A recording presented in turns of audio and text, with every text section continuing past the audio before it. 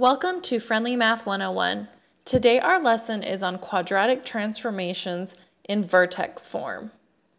Let's take a look at what vertex form looks like. Here you have quadratic vertex form, and different parts of this equation will tell you transformations. The A value will tell you whether you have a vertical, stretch, or compression. And it will also tell you if your graph has been reflected across the x-axis. So if our A value is greater than 1, then our graph has a vertical stretch, which means it looks narrow. If our A value is between 0 and 1, it means we have a vertical compression, which means your graph looks wide. And if the A value is negative, we have a reflection across the x-axis, which means our graph opens downward. The H value tells us if our graph was translated left or right.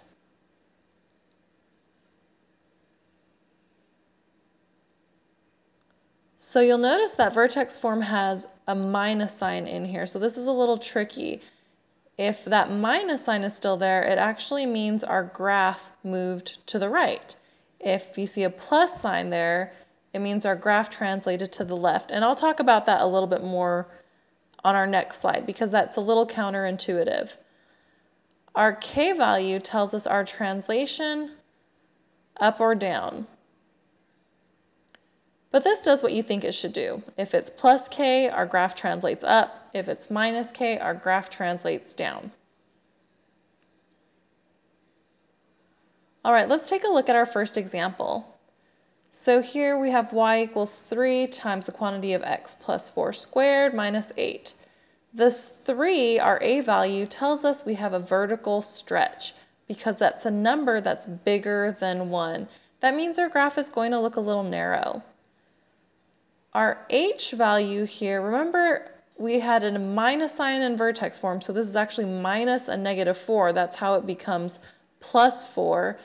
So since our H value is actually a negative 4, what that means is our graph went to the left 4 units.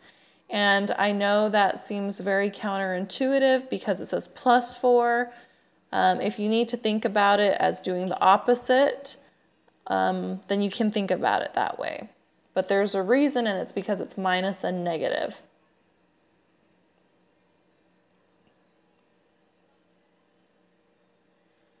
Okay, so let's take a look at our K value.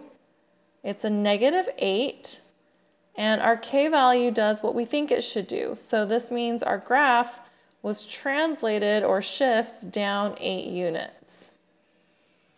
So these are the 3 transformations given this equation in vertex form compared to the parent function.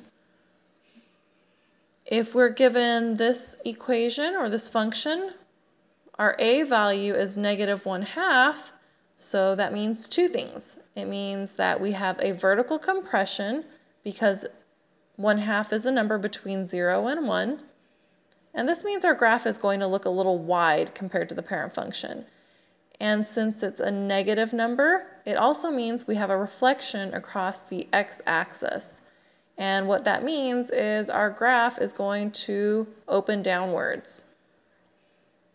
Looking at our H value here, since it says minus 3, and that minus sign was already in vertex form, so that 3 is actually a positive 3. So our H value is positive 3, meaning our graph is translated to the right 3 units.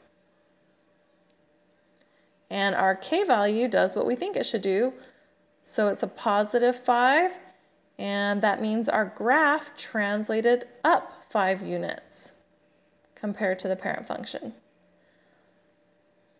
Well, that concludes our lesson on quadratic transformations given vertex form. If you have any questions, please feel free to leave your questions in the comments section below. And for more math tutorials, please subscribe to our channel, Friendly Math 101.